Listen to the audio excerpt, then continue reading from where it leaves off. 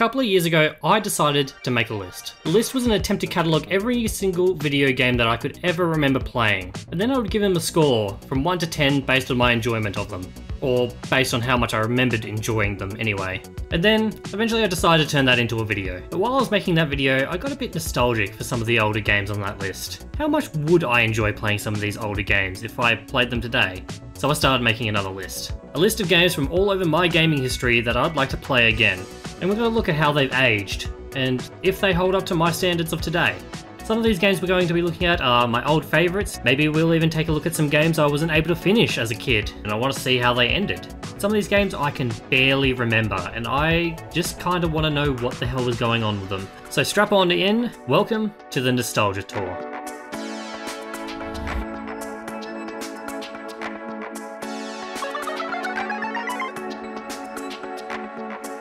People who know me know that Crash Bandicoot is one of my favourite game series of all time. Sometime in the late 90s, my dad had broken his leg, and he was going to be off his feet for a few weeks while he recovered. So he bought a PlayStation to help pass the time. Can you guess which game he got bundled with it? It was Colin McRae Rally. What can I say, he really likes racing games. But eventually he got Crash Bandicoot, and once we had that game, the PlayStation was no longer his. It was mine. And so started my gaming journey. The original Crash Bandicoot trilogy remains to date my favourite games of all time. And I would probably say that they are the best platformers on the original PlayStation, period. The first Crash Bandicoot is a very difficult yet very solid game, and it's still my personal favourite, even though you can see they hadn't quite figured everything out yet. Crash 2 is probably the easiest. It's very well balanced when it comes to difficulty. The game actually has a story that isn't go save hot woman Bandicoot. This one is generally everyone's favourite of the trilogy. The soundtrack is the worst of the bunch though, and don't fucking fight me on this. Crash 3, well, Crash 3 is a really good game, and it's very good considering it was only made in like 10 months. But it's hard not to see that this one probably could have been better if given a bit more time. But to this day, I still love these games, and the Insane Trilogy remake is perfect. But we aren't here to talk about these games. I already know these ones are good, and I replay them on an almost yearly basis. Today I want to look at Crash Twinsanity. I rated this game a 9 out of 10 on my I Review Every Game video, but that score is based on how I felt when I last played the game, and that was over 10 years ago. I don't know if it's any good now. I have very fond memories of it though. I remember it being difficult. I remember encountering a few bugs and having to restart the console a couple of times because I was essentially soft-locked. I thought the game was pretty funny, and even though I played this game quite a lot back in the day, I only ever beat the final boss once, with a friend's help, because it was too hard. So I thought, why not start my nostalgia tour with a game from a series that is not only one of my favourites, but it was my entry to gaming altogether. Crash Twinsanity starts off as most games do, with the main menu. There's not much to do, and it kind of looks like poo, and Cortex is stuck in a big ice cube. Shit. Let's just press start. We are greeted with an opening cutscene in which Cortex zaps Coco unconscious, so he can totally convincingly disguise himself as her so he can, well, we'll get to that. For now, we're on an Insanity Beach, and that chicken just exploded. Also, there's a gem up there. Unlike other Crash games, you do not get gems from collecting boxes in the level, and thank fuck for that. Especially with this game. The gems this time around are just collectibles, and again, unlike other Crash games, they do not give you an ultimate or true ending to the game for collecting them all. They do, however, unlock concept art, animations, and there is a bonus animated skit for collecting them all. The problem is finding them all. I went into this game looking to collect them all, and I decided to give up on the first level when I realised I was near the end of it and was missing one. And I couldn't go back and get it, wherever it was. So I just settled with collecting whichever ones I found, and then I gave up on that when I realised some of these puzzles are just absolute bullshit. The other problem is the little hub areas with the puzzles are usually split up over the course of multiple levels. So the first hub's gems for Insanity Island are split up over 4 different areas, which you would absolutely not know if you were playing this game for the first time, especially without a walkthrough. Anyway, if we walk along the beach for a little bit, Aku Aku shows up and tells me how he works. It is I, Aku Aku. And he works the same way he has for the past 10 years. Except for when he inexplicably decided to stop protecting us from nitro crates when we entered the PlayStation 2 era. This little cutscene here is also unskippable. Oh well. So I'm gonna go grab this gem by running some chickens into an explosives, and whoops, oh well. We still have 3 lives left and we don't have to recollect that gem. which is nice, but oh. It is I, Aku Aku. Oh. So here we are with our first big problem. The unskippable cutscenes. See, unskippable cutscenes are okay if it's like 5 to 10 seconds long. I'm not bothered. But watching unskippable cutscenes multiple times is, well, it's annoying. Especially if I'm going around doing dangerous puzzles in the game that could require me dying more than once. And maybe now's a good time to mention that this game is just straight up unfinished. The game is buggy as hell. There was cut content, missing sound effects, and just absolutely strange design decisions. It's interesting to see as like gaming has gone on. The games like these could have been fixed in a patch, but back then when we bought a game, we got what we got. For better, or in this case, worse, I guess. I should probably move on because I have not left the beach yet.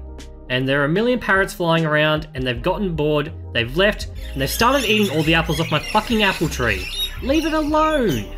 The first actual level of this game is a tutorial level, where we watch Cortex do something and proceed to just do it ourselves. It's fine.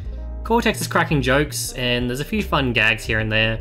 It does the job for a first level. It's a bit weird though, because all of the stuff that he's teaching us we needed to collect the gems in the first little hub area. Eventually we get to the end of the level and Cortex reveals himself to Crash. He's led us into a trap and he's invited all of our past enemies to a birthday party. Also, I love how Crunch actually thought it was a party. That's such a good character moment. The thing I love about this game is it understands the tone of the Crash franchise. Probably better than any other Crash game in the series. Hey! Yeah, you! I've been doing this for 10 stinking years. Back and forward, and I'm sick of it. Well, I'm not gonna do it no more. It's jokey and fun, and it just doesn't take itself seriously at all. Anyway, we spin back some balls with Cortex, and then a second boss comes out. While it's pretty cool in design, it's a cakewalk. We're thrown with Cortex into a hole where he tackles us down another hole, and we're controlling Crash and Cortex having a Looney Tunes-esque fight down a tunnel. And I just love how absurd this is. But this part of the game kinda sucks. The controls are like really weighty, which would be fine, but the level design doesn't really accommodate for it. Before long, we hit the bottom and find a crystal. Cortex gets yeeted by an alien drill, and now we have to fight Ant-Man. Yeah. So things just kind of happen in this game. The good thing about this game is that there aren't really any lull periods at all. No part or level in this game really lasts more than, let's say, 20 minutes. The problem comes with the story, and once again, things just kind of happen. There is really no rhyme or reason to anything going on. The story just seems barely stitched together, but luckily the wacky kind of nature of the game's tone masks that a little bit. But everything just kind of happens at breakneck speed. In the first hour alone, Cortex dresses up in drag to trick us into a trap. We fight a mech boss, we roll around in the cave, fight ant people who come from a giant drill, team up with Cortex to get out of the cave, run from the giant drill, meet the main antagonists of the story. These Pinky and the Brain ripoffs from another dimension threaten to destroy the world, rip Cortex's brain out. We catch up to Cortex, then he gets chased away by bees, then kidnapped by Papu Papu. We go through a stealth section, we rescue him, get chased by the natives, and meet back up with the twins, who summon a tiki monster boss to fight. Oh, and Cortex shot a farmer somewhere in there too. Oh, Crash. The farmer's market is tomorrow, and my wampa trees won't grow, for my orchard is riddled with greedy worms. If you rid my land of these pests, I'll give you this power crystal. At least we fixed his farm's worm problem for his next of kin. Anyway, after beating the tiki boss, who has like so many missing sound effects,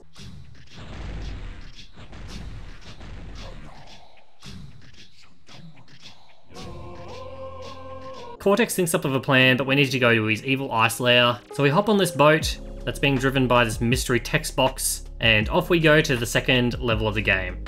Now, technically it's probably the 5th level, but as a whole, the first island, it's pretty fun.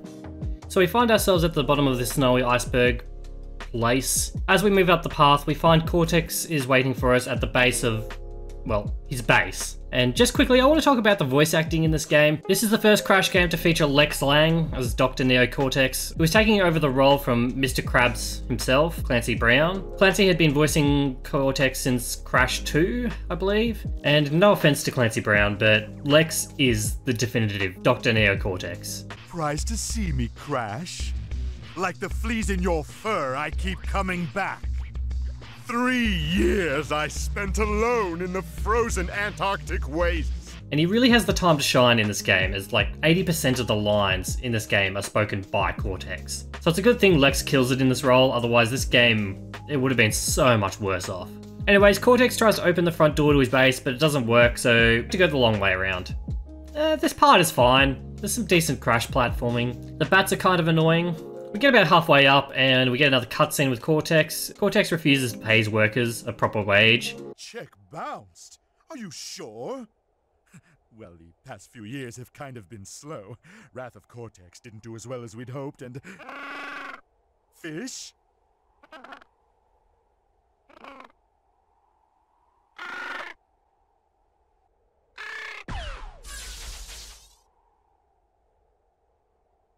And we keep going. And this is another Cortex and Crash Twin level. I don't think I talked about these before. They're fine. The controls are a bit clunky, but I think that's mostly by design, I think. One of the biggest problems is trying to precision throw Cortex anywhere. It's not a problem for most of the game, but if you're going for the gems, it is. It is really hard to gauge where he's gonna go. Eventually we find Uka Uka and we have a boss fight and it's a joke. Not by design, it's way too easy. It's so dumb. Eventually we make it to the top and into Cortex's base, and we're ambushed by Ant-Man. The twins come back and say some shit. Cortex tells us he has a plan, but we need 2 more crystals. Oh, we've been collecting crystals, apparently. So off we go to get 2 more crystals that would apparently be on Engine's battleship. But how do we get there? There, to the sea, I tell you! Our salvation floats upon the briny blue! We must reach Engine's battleship, and quickly before it sets sail. But how? Think, Cortex, think!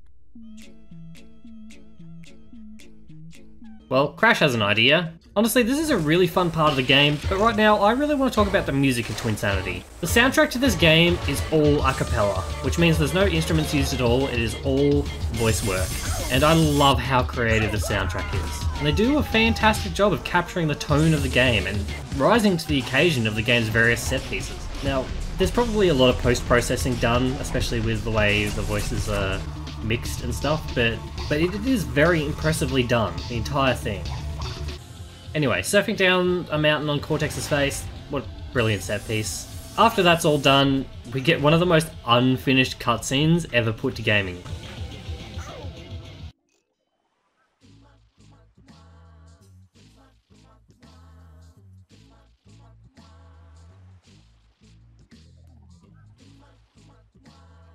I've never been so humiliated.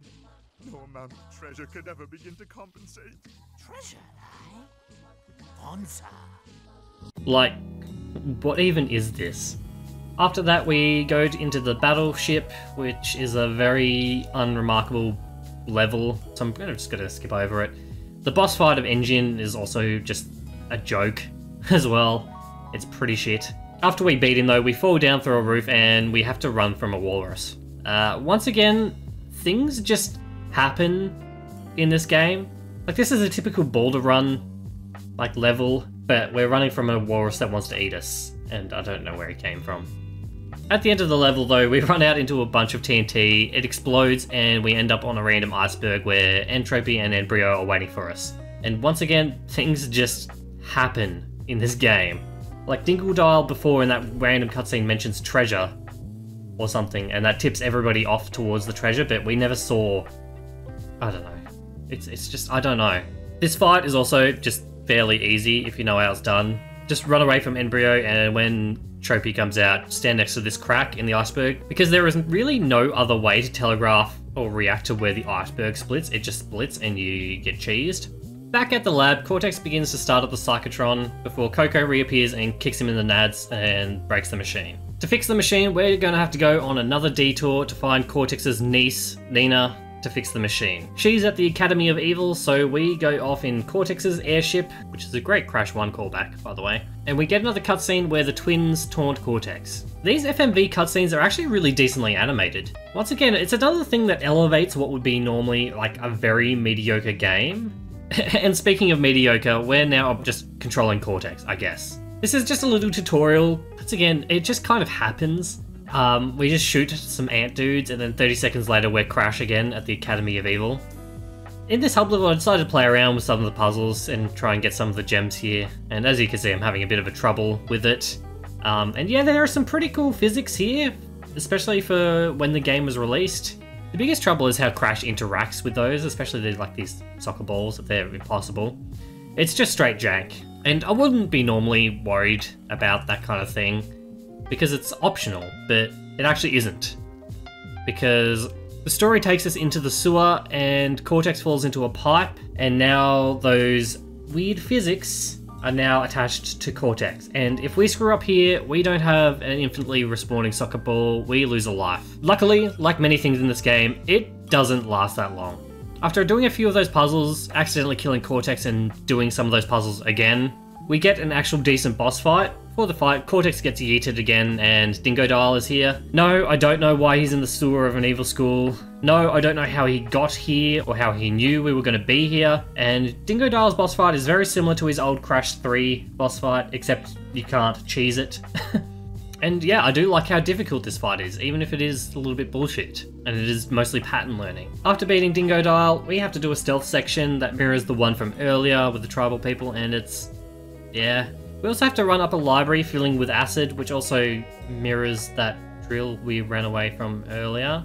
Anywho, wait, did we just collect another crystal? Why?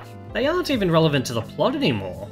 We catch up with Cortex, or, well, he catches up with us. He tells Crash to bugger off and go check if the airship is secure. Well, he takes it from here. So we're Cortex again, and like I said before, weird design decisions. And the Cortex level thankfully only lasts for about 10 minutes because it's easily the worst in the game. He just controls really terribly, the gameplay just isn't fun. And at the end of the level we reach Nina.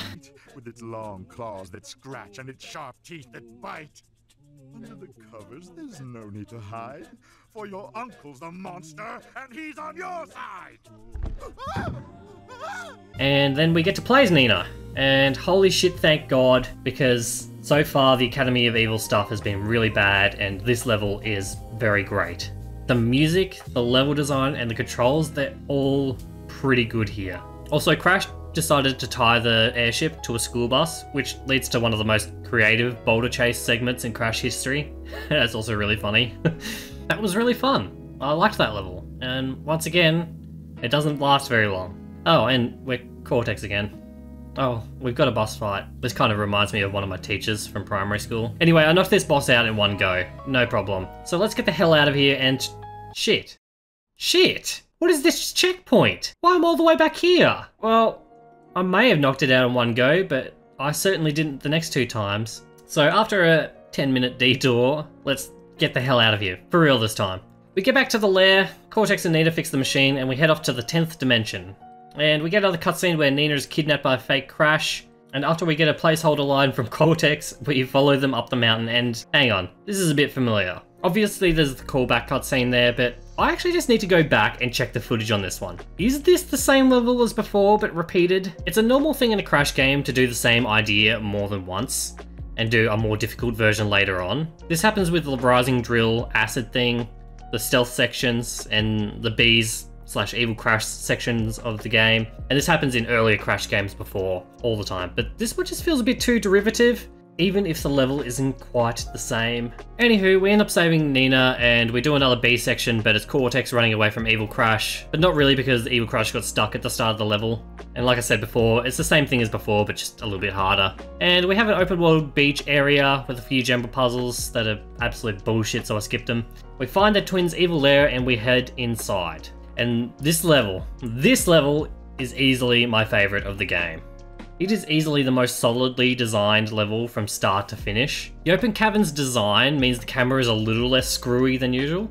I'm not sure if I talked about this, but the camera in this game fucking sucks. There is a really cool platforming puzzle that's rhythm and memory based. Spinning the ant enemies off the edge of the map is really, really satisfying. The music is really on point. The art and the style of the level is also just awesome. And I really don't know why this is the level that's the most polished of the entire game, but I'm glad it really is. And unfortunately, and sing along if you know the words, like many things in this game, it doesn't last that long. We get to the end and we're greeted by a giant treasure room with some of the bosses from before to shank us and take it for themselves. Spyro the Dragon showed up, and just murdered these assholes in cold blood while Cortex breaks the fourth wall. Anyway, final boss time. It is time to face off against the twins. Cortex shits a brick and Crash just full on bolts, so Nina has to step up. So her part of the boss fight is really easy once you know what to do. Just wall jump up these silos and smash these light bulb things, and if you're quick enough you don't actually have to worry about any boss mechanics at all. If you're a bit slower, you will have to fight some of these ant dudes at the bottom, but they can be ignored most of the time. Once Nina is done, it's Cortex's time to shine. Also, I do love this little moment where Cortex does decide to step up and protect his niece. Just a tiny little nice character moment. Now, remember earlier when I said I was never able to beat this game as a kid? This part is why. Hell, I even had trouble doing it this time around. As Cortex, you need to shoot the guns off the twins' mech while dodging its attacks. And well, if you lose, you need to do the Nina part again. Is this the Dark Souls of Crash Bandicoot boss fight? No, it's really hard though. Oh, so I thought. I figured out every time I tried to do this boss, I would always run to the left. And guess what? The fight is much easier if you just run to the right instead. I don't know how 9-year-old me couldn't figure this one out. So taking out the beam cannon first and then trying to dodge and shoot the machine gun arm is the way to go. And now we have the final part of the boss fight. Crash is back and he has the Bandicoot mech.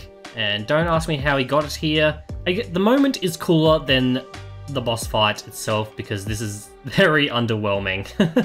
You just run to the right and shoot through the barrier and the thing is dead. It's kind of crazy because the Bandicoot mech has rockets, machine gun, and that little charge up plasma ball attack from the first fight. The fight doesn't really require us to know any of that. You just press buttons and it shoots something and fires an attack. With the mech defeated, the twins escape and we get an end cutscene where they find themselves in Evil Crash's house and they're eaten alive. Wow, alright. Back at Cortex's lair, Cortex tries to backstab Crash and yeet him away to another dimension, only for the machine to just explode and Cortex is transported into Crash's mind. And that is Crash Twinsanity. So after everything is said and done, is this game as good as I remember? No, absolutely not. Holy hell, this game is so rough. Although I still really like it despite its flaws. So I'll be dropping my original score of a 9 down to a 7. And I feel like that still might be a bit generous, but I do really love what they were going for in this game.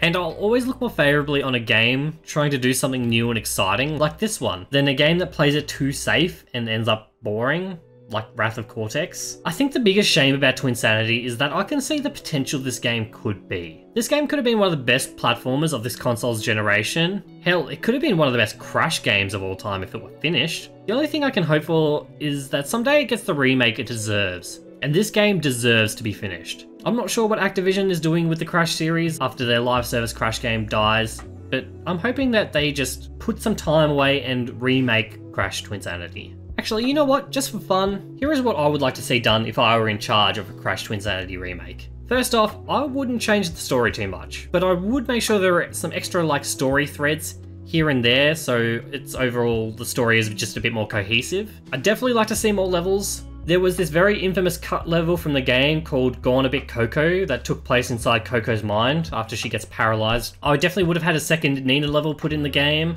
as well as a second Cortex only level. I would slightly rework how Cortex would play though. I'd remove strafing because who even used that? And give him the ability to switch targets when shooting and put those on the strafing buttons.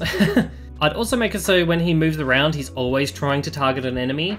And he does this at the moment, but I'd make it so if he's running backwards, he'd be able to shoot forwards kind of thing. Like he's always trying to target no matter which direction the enemy is in and which way he's running. I'd also give all the characters that little yellow circle from Crash 4 that helps with the platforming. You don't need a working camera when you can just see where you're going to land all the time. That little circle is the biggest quality of life improvement the Crash series has had, ever. And if we have unlimited time and budget to do this game, I'd also expand and put a couple of Coco levels in there as well, and give her a parallel story to the main one. And you could even use it to help expand why some things in the story happen. For example, when Mech Crash shows up at the end of the game, have her be the one who brings it in. You can still have it be a surprise, but, you know, that way you know where it came from, I guess. I'd also give Nina some actual voice lines in the game. She doesn't talk the entire game, so that way Cortex has another character to bounce off of in cutscenes. Because honestly, Cortex's performance is so good, I'd love for him to actually have more things to say. The biggest thing though that I would want to do is I'd rework all the levels in the game so that they could flow through a central hub for easier replayability. This is already kind of prevalent in the game, but it's not obvious. For example, in the Academy of Evil, when you exit the sewer section, you're back in the main courtyard from the start, and you can re-enter the sewer if you choose. Or you can keep going into the stealth section, which is a door that wasn't open before, which does end up leading into the Cortex and Nina section as well. What I would want to do though is make it so each individual level could lead in and out of the main hub area. And I know I'm just starting to describe like a normal Crash game, but I would keep the linear storied version of how the game currently runs, but at the end you can just replay that one single section from the main hub. And it would make it so much easier and less tedious to do all the collectathon stuff if you only have to replay a single level instead of multiple levels just to collect, one gem that you missed. I would also make it so these hub areas are easier to travel to and from, and also add some more gem puzzles. And I'll probably make it so certain characters can only do certain puzzles, so we can play around with the other characters a bit more and have more time with them. Alright, I guess that's it. Crash Twinsanity is a flawed game, but it was absolutely made with love and care for the character and franchise it was made for. Thank you so much for watching. If you liked this video, please consider leaving this video a like, and if you're new, subscribing. Next up on the Nostalgia Tour, we're going to be looking at another PlayStation 2 platformer, this time helmed by a certain yellow mascot with a hunger for fruits, pellets, and ghosts. We'll catch you next time.